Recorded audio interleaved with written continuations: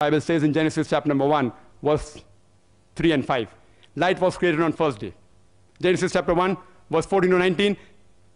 The cause of light, stars, and the sun, etc., was created on fourth day. How can the cause of light be created on the fourth day later than the light which came into existence on the first day? It's unscientific. Further, the Bible says, Genesis chapter 1, verse 9 to 13, earth was created on the third day. How can you have a night and day without the earth? The day depends upon the rotation of the earth. Without the earth created, how can you have a night and day? Point number 4. Genesis chapter number 1, verse 9 to 13 says, earth was created on third day. Genesis chapter 1, verse 14 to 19 says, the sun and the moon was created on the fourth day.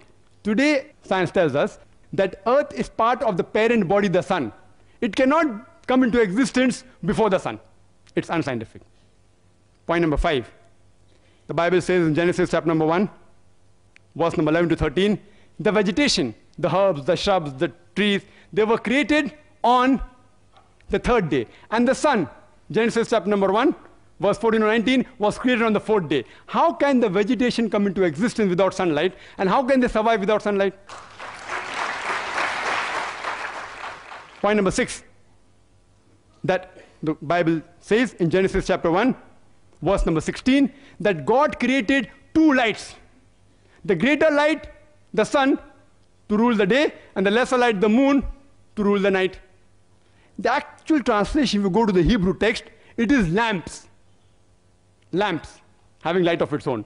And that you'll come to know better if you read both the verses, Genesis chapter 1, verse 16 as well as 17. Verse number 17 says, and Almighty God placed them in the firmament to give light to the earth.